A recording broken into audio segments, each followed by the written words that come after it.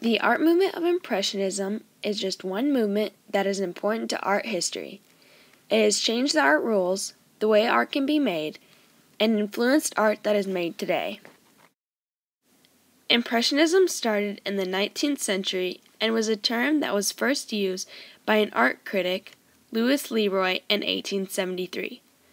It was based on Claude Monet's painting titled Impression Sunrise.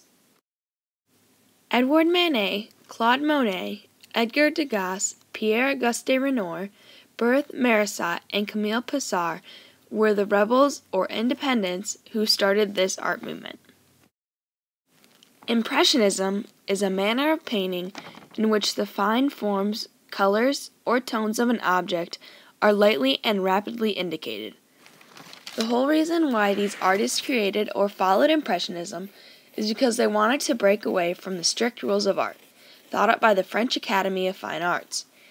The subject matter, technique, and composition of the painting was to be changed, and this time it was unacceptable to paint everyday people and everyday scenes in which these artists did.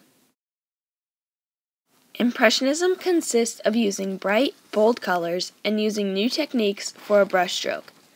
Instead of doing a full stroke, Impressionists used a short stroke that symbolizes the effect that light has on different objects.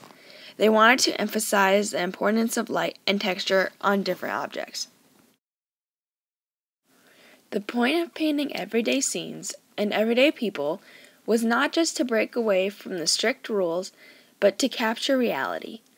The artists worked at a fast pace to capture the fleeting moment, and to also give their work a spontaneous feel. This is why Impressionism almost has the appearance to look unfinished.